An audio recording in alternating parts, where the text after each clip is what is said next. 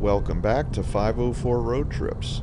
Today, after 6 months, we're going to revisit the Belle Chasse Bridge and Tunnel project on Louisiana Highway 23. It's the bridge that goes over and the tunnel that goes under the Intracoastal Canal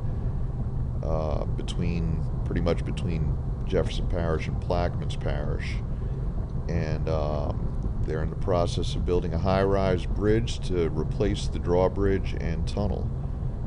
We were last here in October, and there's been some significant progress made since then. We're heading down Highway 23 right now, southbound, and they're doing some work on this bridge over the outfall canal, presumably because the approach to the bridge is going to fall somewhere near here. You can see the bridge in the distance up ahead, and momentarily you're going to start seeing supports for the bridge. A number of cranes out there. As of right now, the tunnel and the original bridge are still open, and it's going to remain that way until they get at least part of the new bridge open, at which point, and this is all according to an engineer that's working on the project, they're going to open the new bridge for southbound traffic, demolish the tunnel, and then they'll get the new bridge open for both directions, and then they're going to get rid of the old drawbridge. So this is southbound through the Belle Chasse Tunnel, which at some point in the near future will no longer exist. Here once again on the south side of the canal you can see more supports. Most of these weren't here the last time we drove through here. Now, one thing I want to point out, in one case for this new high-rise bridge, is when the bridge goes up to let marine traffic pass through, traffic can really back up here. And for some reason they had a truck blocking traffic from going onto the bridge rather than just the gates that usually come down when the bridge is lifting. But this traffic extends almost all the way to Woodland Highway. And I think that's a pretty regular thing. I don't come down here all that much, but I think it's a pretty regular occurrence where the bridge will go up and back traffic up this far.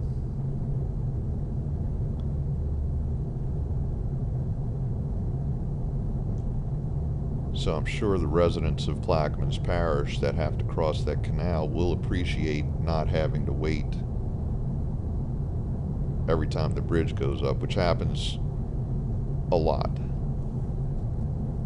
Now, whether they'll be willing to pay a toll to cross that high-rise bridge, I'm not sure. They may take the General de Gaulle Bridge, which will be free. So now we're going to head back northbound.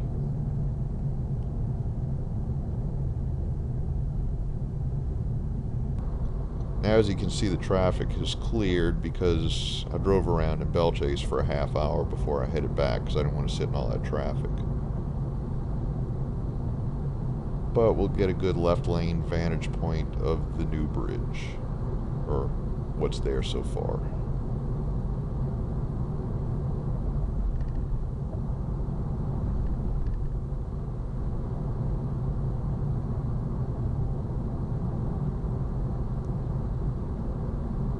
And you can see that the route of LA 23 is going to be offset from where the bridge is now, but it looks like it's pretty much going to go right over where the tunnel is.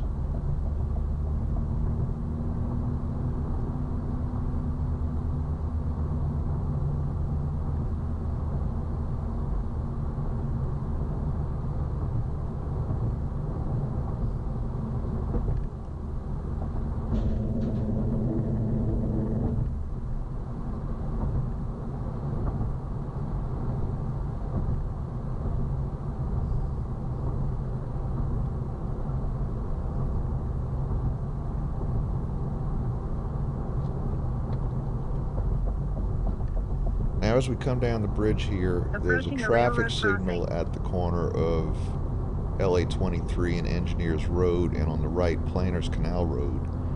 And Planters Canal Road has been completely disconnected from the highway.